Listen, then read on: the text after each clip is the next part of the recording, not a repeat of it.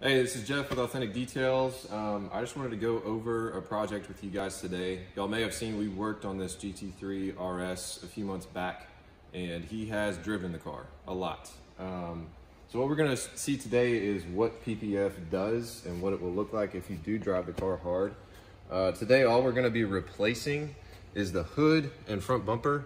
But if you look closely, you can see that he's caught quite a few rocks and abrasions and things like that on some of his rallies and spirited driving around the track. The bumper is pretty beat up here if you look, but the good thing that you see is that a lot of the damage has been taken on by the PPF, and the paint underneath should still be in great shape. If you look lower here, we've got some pretty big nicks and things like that. Now, one unfortunate thing is he got some carbon accents installed on the car after we did PPF, and we never had time to get to putting film on these pieces before he went on these rallies. So what you can see is what happens to the car without PPF. And it is a night and day difference. I mean, this clear is totally tore up on these carbon pieces, and unfortunately what we're gonna have to do is PPF the new ones when he does get those. We do still have some of these accents that are in good shape that we are gonna put film on as well. Like here, and these here are gonna be getting some film. Just wanted to show you all some of the progress as we go through. We'll take a video here in a second as we remove it so you can see what the paint looks like underneath.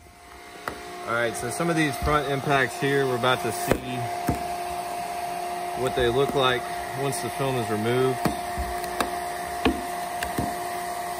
Keep in mind, some of these were, probably going north of 150 miles an hour.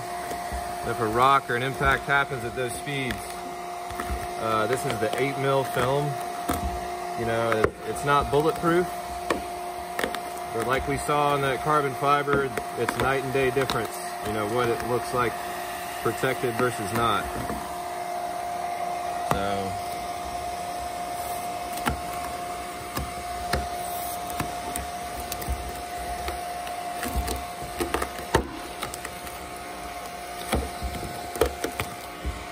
You can see the paint underneath.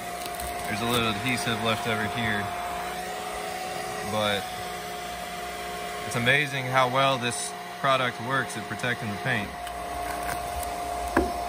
You see all those impacts right there on the film. Now look underneath.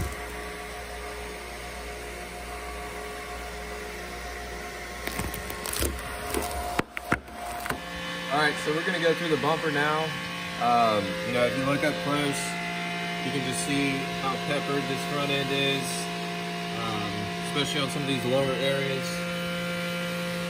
Hopefully not much of it went through the film. But again, this car has gone at top speeds, and it's seen a lot of spirited driving time. So we're about to remove the film and see how the PPF left the paint underneath the top. You can see how peppered it is. Just with the film. As I remove it, you can see all the impacts this stuff has taken. Look at that. It's taken quite a beating.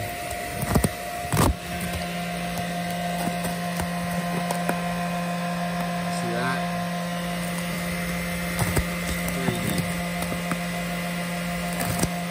Now, the real kicker is look underneath.